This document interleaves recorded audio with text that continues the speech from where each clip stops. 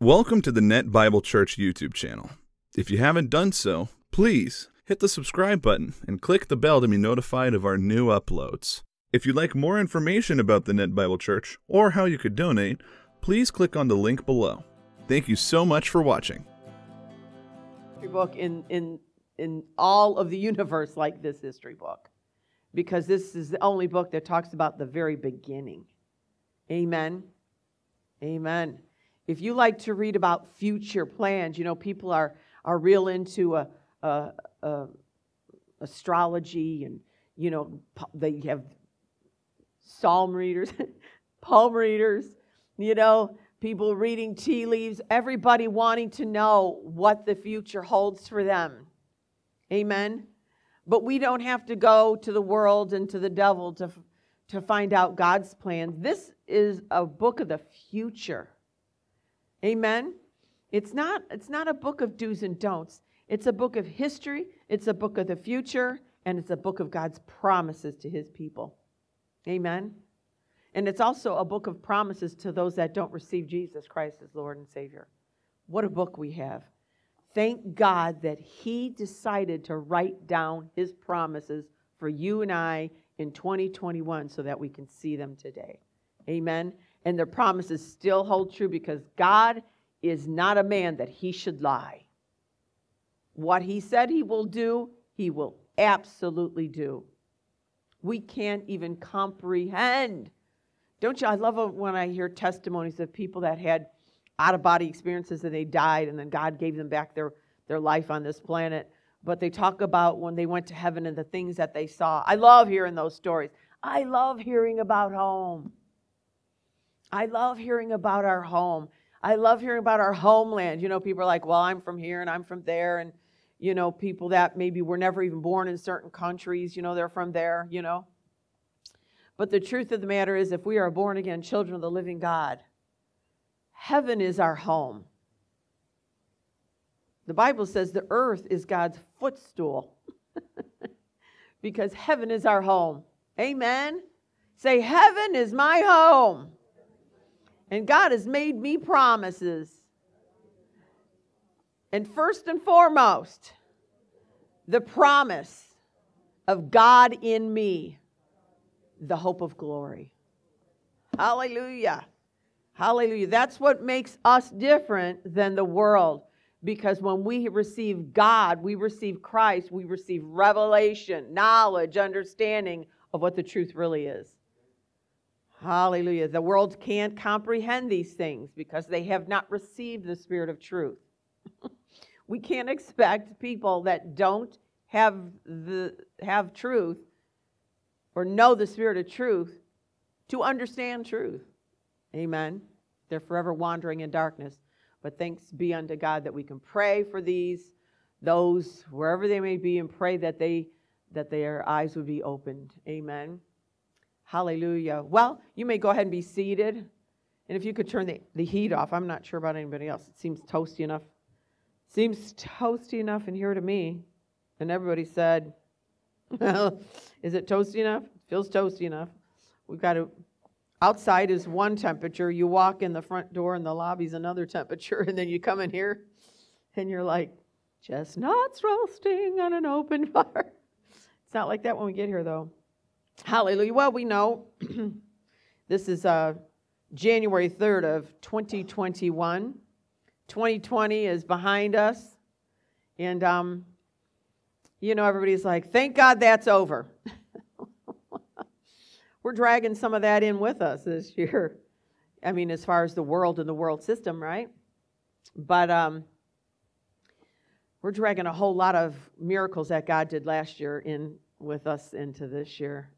They're all those miracles God did last year are testimonies of what he's done. Amen. And he's got a lot more in store for his people. Hallelujah. And so it's always good, you know, a lot of people make New Year's resolutions. That is a New Year's resolution is I like to make lists. So I'll make a list. And then I make lists for my lists. I'll make a list of, okay, I got to go to the P.O. box. Don't forget to mail this. Get the P.O. mail. And then it's like, go to the bank, make a deposit, or get cash. I go down the list, and then it's like, go to Vons, go to Costco, and then I have a Costco list for that list, And so I'm a list person. I don't know if any of you are list persons. If a lot of times if you don't write it down on a list, you will forget it. And you might remember a couple things, but you might not remember everything. So I like to say that New Year's resolutions are the leftover ones that you didn't do last year. You might have started out in January with the New Year's resolution list of things that you were going to do in your life. And then most of them by the end of January, you don't even remember what they were. You just give up, forget it. I'm not going to do it. So then the next year, your New Year's resolutions are the list of things that you made last year that you didn't do. So, and let me just say, which is totally fine. It's totally fine. Because this could be the year that you that you make that change. Amen? And there's a lot of good changes that we can make. And the best changes we can make are like, in this life are all the changes we make towards the things of God. Amen. And but God has a will for us. He actually has a list. He has a short list. Get on the short list. He has a short list for his people in 2020. 2021. How soon we forget.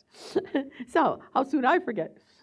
So God actually has, he had a New Year's resolution list for us last year, whether we knew it or not. And, but he's still going to go at us again this year. And he's going to keep going at us with the same list every year until we incorporate these things in our life. And is he disappointed? Absolutely not. He loves us with an everlasting love. He can't love you anymore, whether you do the list or not. The list is just when we do God's New Year's resolution list, then it incorporates the promises. Amen? Because if you do this, then you get that, right? If you jump off a building, you get something broken. If you don't, you stay whole. And so a lot of times people look at the list of do's and don'ts. God just wants to take away all our fun. The bottom line is, God wrote this so we don't run out in traffic and get hit and splat. What was that game they used to play? Was it a frog that went across the highway? And you try to dodge all the cars. And so anyway, Frogger, is that what it's called? Sometimes we're like Frogger in life, where God doesn't want us playing Frogger. He wants us in the car driving down the road. And so, but God has a will for us this year, and it's the same will he had for us last year. And so whatever we didn't incorporate on our list or get accomplished last year, we have another year to try to do these things. And it doesn't, like Paul used to say, I guess I'm taking this off. Is it warm in here or is it just me? Paul used to say, I have no problem with reminding you of these things. Actually, in 2 Peter, Peter even said, so I will always remind you of these things, even though you know them, even though you know them. Even though you know them. Isn't it funny that we have to be reminded of things that we already know?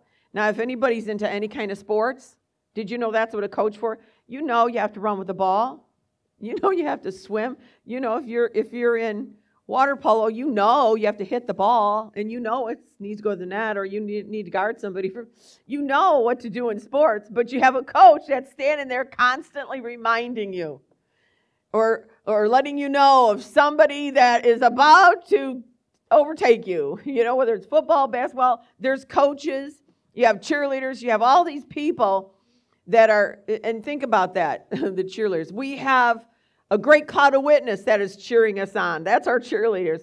We have the Word of God that is our coach. Amen? We have pastors, we have ministers in our life, teachers that are, setting down, like when you have pregame. You're sitting in the locker room and they're going over all the rules and going over, this is how it's going to work and this is the plays we're going to take. So there's a lot of different aspects. And even in music, the same thing works. You could know in theory what kind of music is and what the keys are, but then to sit down and actually play them, you have to have a teacher, or even if you're watching a video, somebody that's instructing you and telling you what to do, even though you've done it 100 times. Do it 100 times more. Amen? It's the same thing with the things of God. And the reason all of those things, whether it's sports, you go to school, you learn every subject you learn, and they keep hammering the same thing. Why do we keep hearing about the same things over and over again? Because we have a tendency to forget. There's something about human nature that just forgets and needs to be reminded and needs to be encouraged. So that's why Peter told him, I will always remind you of these things, even though you know them and are firmly established in the truth you now have. So in other words, he's like, I'm still going to remind you. They're like, I already heard this. I already know this. I'm actually kind of playing the game. I mean, I know how this works. Amen. And, so Peter was saying, I don't care if you already know these things. I don't even care if you're firmly established in them. I'm going to keep reminding you of them over and over again. Even Paul said in multiple places. I always think it's funny that the books of Peter are written by Peter, but the books of Timothy are written by Paul. Anyway, that was just a side note. And in 2 Timothy 2:14, Paul's telling Timothy, keep reminding God's people of these things. What? The things of the Word of God, the principles of the Word of God. Keep reminding God's people of these things. Warn them before God against quarreling about words. It is of no value and only ruins those who listen. So he was remind them. And so there's many scriptures, if you go throughout the Word, where God was wanting to remind his people of what to do and what not to do and the benefits of doing the Word of God. Amen? There's always benefits of doing something, but there's not much benefit of not. So, hallelujah. So going into 2021, we need to go in with a new attitude. And we can change our attitude at any time. It's just us to say, you know what? I don't care if at the end of every single year it seemed like a defeat. I'm still going to encourage myself to start with a new attitude. And the new attitude is doing God's will. And just incorporate, this is what I love about God's Word. All we have to incorporate is a few simple things. It's not like, okay, now I'm going to go from sitting on the couch to running 10 miles a day. Well, 1 block from the house, you're going to fall flat on your face, and then you're going to go home crying and never try. So what we do is we incorporate the simple things. And then we just incorporate the simple things again. And then we take those simple things and do them again. Amen? Hallelujah. We incorporate these things. And so God wants us to know what his will is. And so, and this is, there's a very specific will for each and every one of us. But there's also a general will that's for all of us.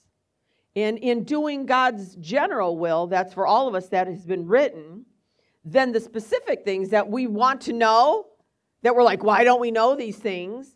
Because those things come to us when we do the general will of God. Amen. You're like, well, I'm going to church. A lot of people can't say that nowadays. But you're like, I'm going to church. Sometimes God wants us to incorporate a little more. You can have flour and sugar, but that does not make a chocolate chip cookie. You have to have all the right ingredients and make sure that you have, just because you measure everything for your cookies and it says you need four cups, you've got everything mixed already. Now it says put 4 cups of flour. And you pull out the flour, you're like, oh geez, I've only got 1.5 cups. Oh well, I'll just put the 1.5 cups in. I don't know about you, but those cookies are going to be some kind of funky cookie. Maybe just eat the dough, because it's not going to turn into a cookie if you try to bake it. It'll run all over the pan. Cookie bars that you can eat with a spoon. It's not going to hold up. And so we've got to make sure we have the ingredients, but we have to have the right measure of ingredients according to what God said in His Word. And I really believe that's why we have been half-baked. We just haven't added enough flour. Usually when you're baking, flour is always the number one most ingredient that you're going to have is going to be flour. But some of us are half-baked because we've only added a cup when it says we need 4. Well, I thanked God last week once. I don't understand. I already thanked Him last week. But that's how a lot of Christians act. That's how a lot of Christians talk. Because that's how Christians think. I thanked God once. A couple weeks ago, I was thanking Him for something. I can't remember now what it was, but I thanked Him. God wants us to know His will for every day. Amen. So God wants us to know His will, and I'm going to start with the scripture in 1 Thessalonians in 5:16. Such a simple. If we can incorporate just this, it'll totally renovate, change our lives in every aspect. But 1 Thessalonians, Paul wrote, "Rejoice always." I rejoiced last Sunday. It says, rejoice always. This means in your day, during your day, we have to rejoice. Always. A bad thing happened. Oh my gosh, I can't believe this. No, that can't be your go-to. Our go-to can't be grumbling and complaining and whining and being all having a bad attitude about things. Our first response, we're first responders, our first response should be rejoice. Because the word says rejoice when? In the good times, the bad times, ups, downs, everything. Always, always. Rejoice always. Pray when? Continually.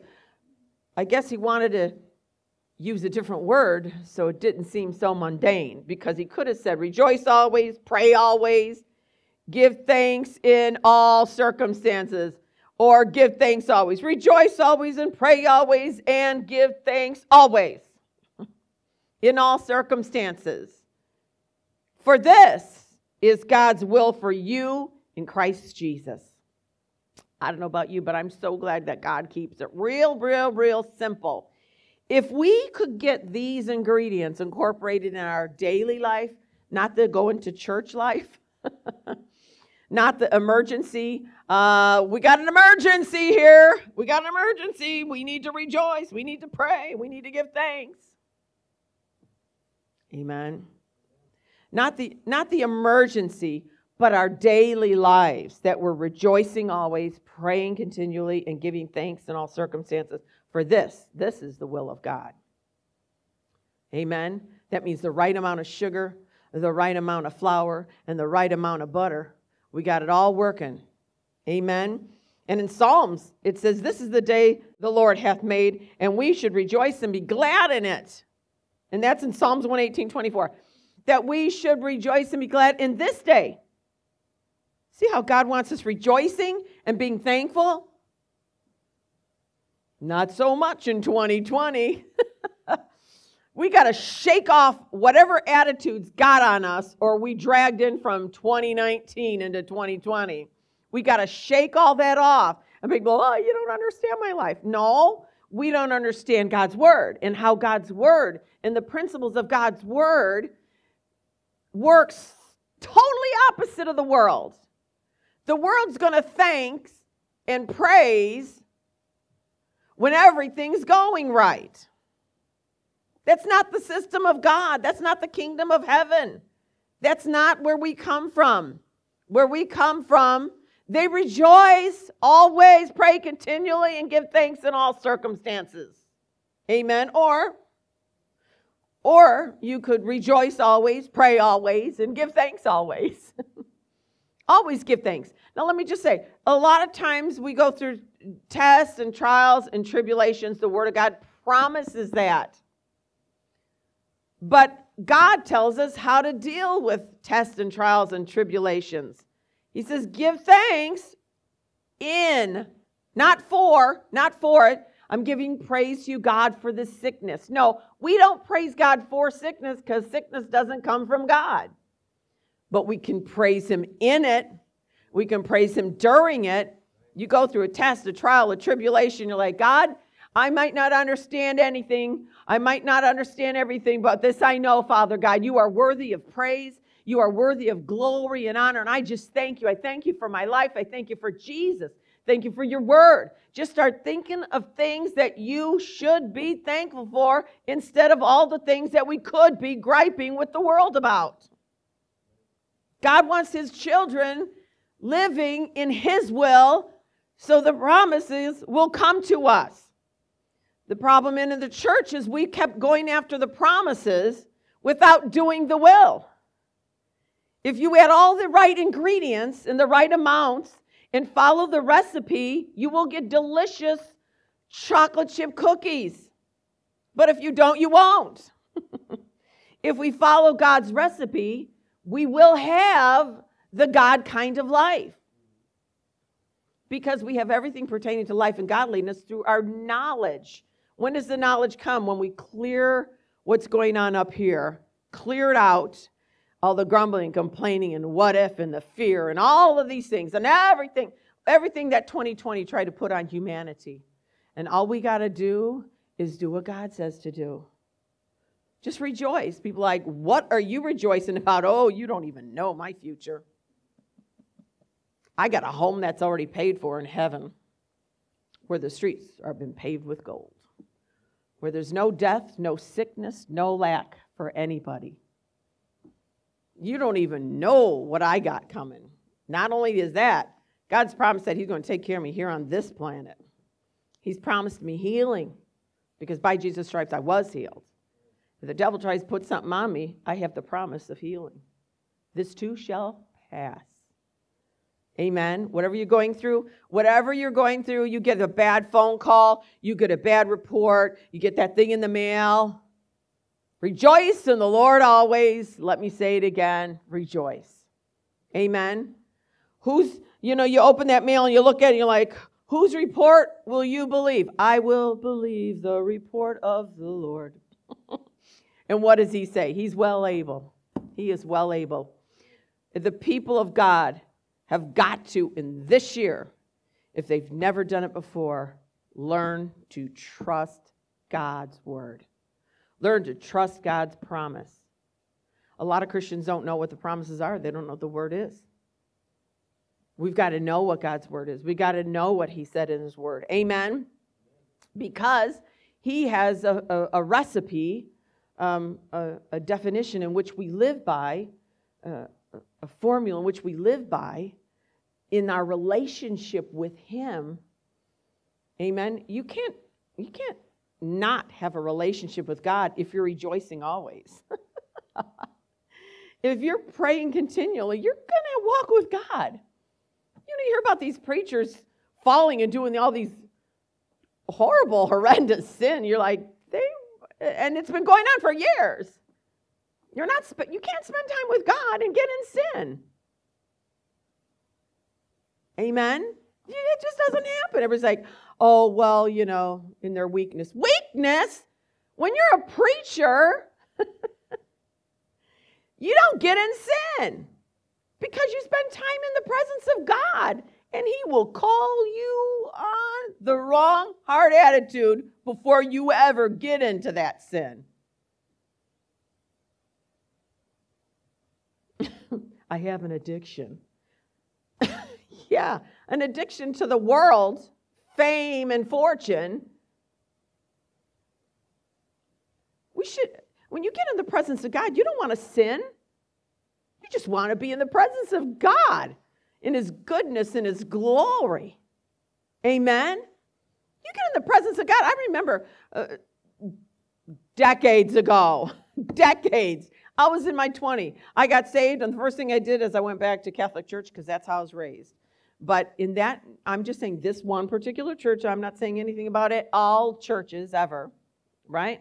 But in that particular church, the priest was talking, and I'm thinking, the way he's talking, I thought, he doesn't even believe that Jesus is raised from the dead.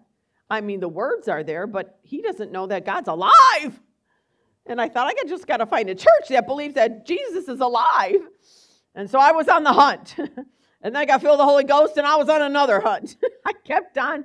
We're talking back in the 70s, when most of you can't relate, except for the cool 70s clothes. That's all you can relate to. I am talking about looking for where I can be taught about the Word. And all I had was my Bible. And I got discouraged and couldn't find a church and stopped going to church. And so there was months I hadn't been in church in months. And I'd sit down and try to spend time with the Word and spend time in prayer with Jesus. And he'd say, you need to get in church. And I'm like, I know. I don't know where to go, but maybe next week. I would say that like every week. Because it was really hard to spend time with God in the Word and knowing that I wasn't in church. He didn't talk to me about anything except for, you need to go to church. And I would drive by this little church all the time. And every time I drive by, I'm thinking, I think they got the Holy Ghost. I didn't know anything about denominations. I was in my 20s. I'm like, I think they probably got the Holy Ghost. And keep on driving. Another day I'd be driving down, and there goes that church. I think they got the Holy Ghost. That was the Holy Ghost trying to tell me that he operates in that building. If you could just get there on Sunday mornings. And so, months would go by, and finally, every week I'd feel worse and worse about it, because I got less and less wanting to go to church. The more I didn't go, the less I wanted to go. And then all of a sudden I was like, okay, Lord, I'm going to go. I'm going to go to that church that I think the Holy Ghost is in there. And I went to that church, and guess what? The Holy Ghost was in there. I was like, oh my gosh, how did I know that just driving by that building? Because the same Holy Ghost in that church was in me. He says, I'm in there. I'm over there operating. You need to go on Sunday mornings. And they would teach the Bible. I was like, oh my gosh, this is awesome. I've been driving by this church for months. And voila, I just found my church. And then, of course, I ended up moving to another state.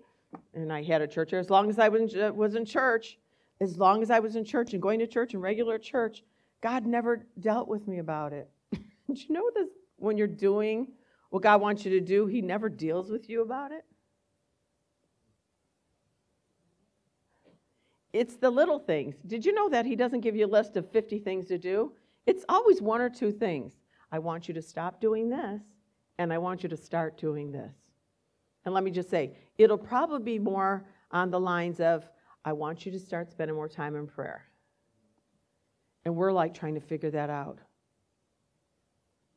What does that mean?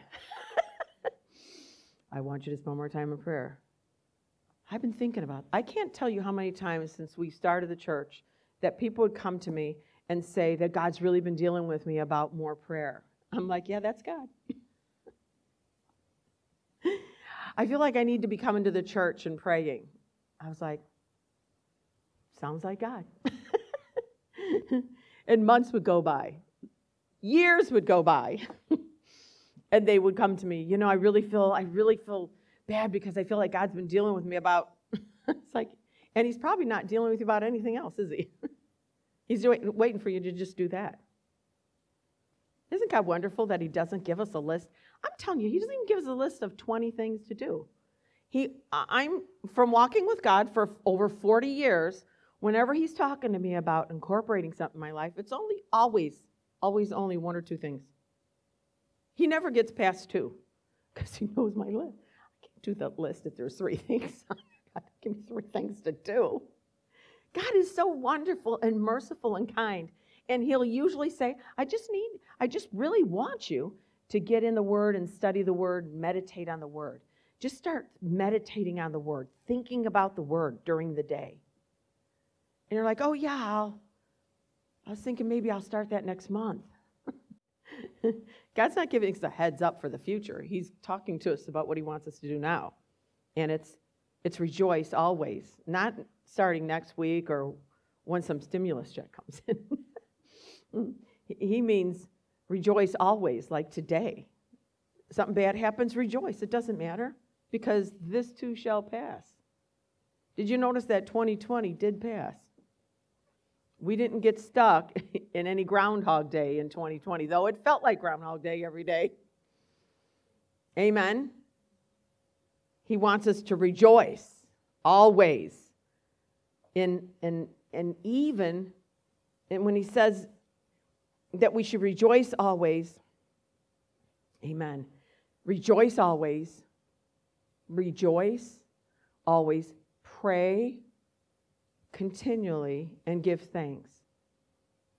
This is the will of God. How simple could it possibly be to just try and be happy?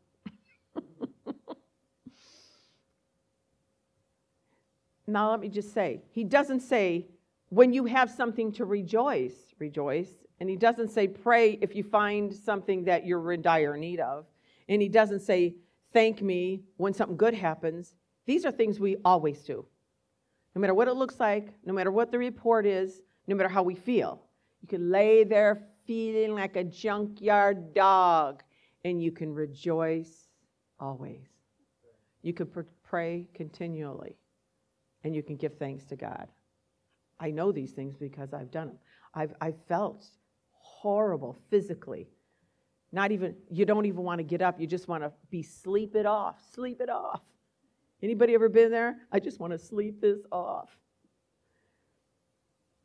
You know, when you've done everything you know to do. I just thank you, Father God, for your word. I thank you that by Jesus' stripes I'm healed. Satan, I just take authority over the name of Jesus. And you still feel like a junkyard dog. It's a good time to thank God that this too shall pass. Amen. Hallelujah. So Paul, I love this. Paul learned something. Paul learned something about praying, because the will of God is incorporated and infused in every area of our lives. We're reading the Word of God. Rejoice that you have the Word to read. There are nations that don't have Bibles, or there's no Bible written in their language. How many Bibles do we have? How many different translations? Rejoice that you have a Bible to read. Rejoice that it's in your language. Amen? But Paul would say, infusing thankfulness, and he said this in many places. I'm just going to give you a few examples. He said in Ephesians 1:6, I have not stopped giving thanks for you, remembering you in my prayers. In Colossians 1:3, he said, we always thank God the Father, the Father of our Lord Jesus Christ, when we pray for you. He told the Thessalonians, we always thank God for all of you and continually mention you in our prayers. He was thanking God always. He'd think about somebody, oh God, I just thank you for them. In Jesus' name, I just thank you, Father, for their faith. I thank you, Father, for their love. I thank you, Father God, that you reveal yourself. I thank you, Father God, that you open the eyes of their understanding. I thank you, Father God, you give them wisdom. Thank you for revelation. Thank you, Lord God. He was always praying with thanksgiving. Taking care of two birds with one stone. Hear what I'm saying? If we pray with thanksgiving, we've already taken care of two birds with one stone. Because we're praying continually and always giving thanks. Get in the habit of thanking God for His word, thanking God for His promise, thanking God for the Holy Ghost. Thank you, thank you, thank you, thank you. Amen? If we have a new attitude of gratitude, incorporating not just on the good days, but it becoming a part of our life. We're talking about our 2021 resolution. If we could scrap all the things, we got this list of stuff that we want changed in our life, but if we can incorporate what God wants us to change, everything else will line up. It's really hard when you're kind of oppressed or you're sad. you're not happy, you're in fear. Whenever we get under the oppression of the devil, it's really hard to have the God kind of life. But God wants us, because Jesus died on the cross and he suffered so that we can have the God kind of life here and now. And we refuse it because we refuse to do the simple things he asks, which is to rejoice. Well, when I get something to rejoice about, I'll start rejoicing. We have heaven in our future. We got something to rejoice about, because this too shall pass. Amen. So, Paul, every church he wrote a letter to, he always said he thanked God for them. He thanked God. Thank God. Thank God. Thank God that even if you're laying there in pain, that you can rejoice, because you know that your future is in the hands of your Father. If you were to die, it'll be the best thing that could ever happen in this life. The moment a Christian dies is their best day in this life. I said, the day a born-again child of the living God. Let me just say, nobody gets out of this alive. Sinner or saint, nobody's getting out of this life alive.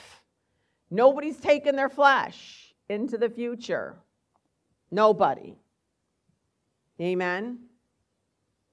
It's this life is going to pass for every single human being. Some sooner than others. It's not about that. It's about what we're going to do right now. Because we're living forever. I'm not talking, our flesh is going to pass. Our flesh is going to die. But our spirits are going to live on forever. Amen? Wouldn't it be good to be practiced up when you hit those streets of gold? You just go from rejoicing here to rejoicing there. Amen? You just go from thanking God here to thanking God there.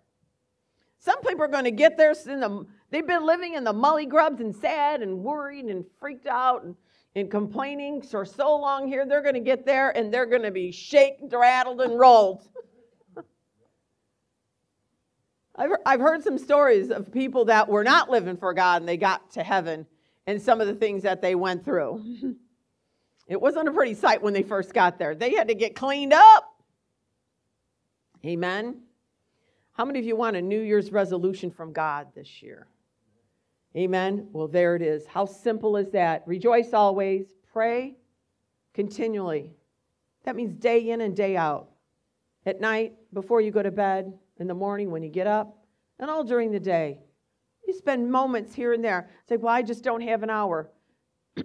We all have an hour. It might be 10 minutes here, 15 minutes there, 20 minutes here, maybe an hour before you go to bed. We all have time, because the Word of God says pray continually. So that must mean that we have time to pray.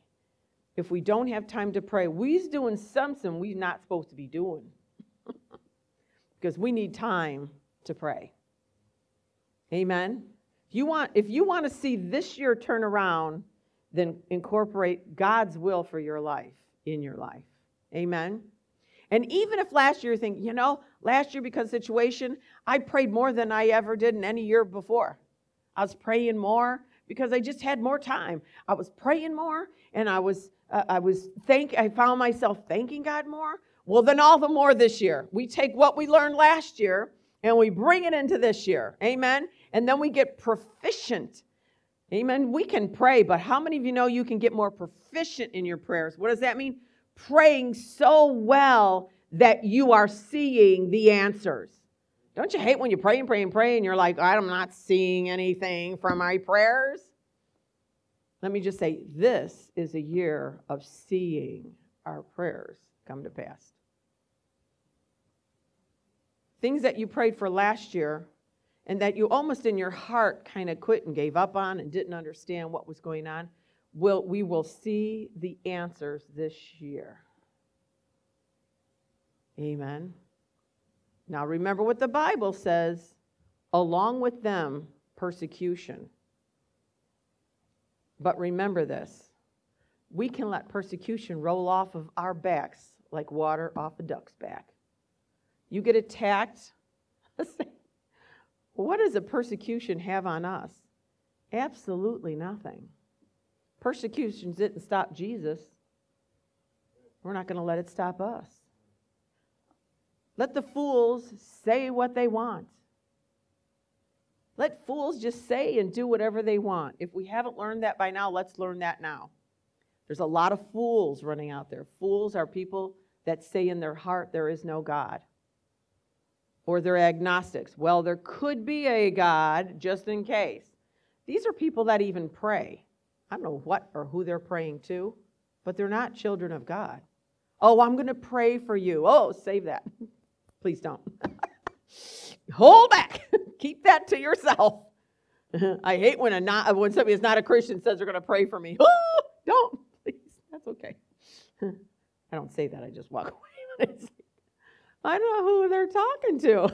I don't know who you're talking to about me when you're praying. Amen. The children of the living God lifting up each other in prayer with thanksgiving to God. Amen. It's an easy way to start out a year by keeping it simple. And let me just say, those natural things on your list that you know that would be better for you, you know, we all got things that we want to see change, just naturally speaking. When we do this, those things are just going to come to pass. God's going to take care of those. And because why? Our desires will change. The reason we couldn't accomplish last year's to-do list, last year's list that we wanted to change, was because we didn't change this. The desire, you can have the desire to, maybe be a certain way and work out or make so much money or, have a desire to have your family. And, there's all these desires that we want, but they're really on the back burner. It's not the front burner desires. The front burner desires are those things that you just do because you so desire it that it's part of your life. I'm talking about the back burner desires. You all know what I'm talking about. I know I should do this, but that's the back burner. You wish it would just happen. But when we do God's desires and plans for us, then those other desires will change, and some of those back burner desires will come up to the front burner.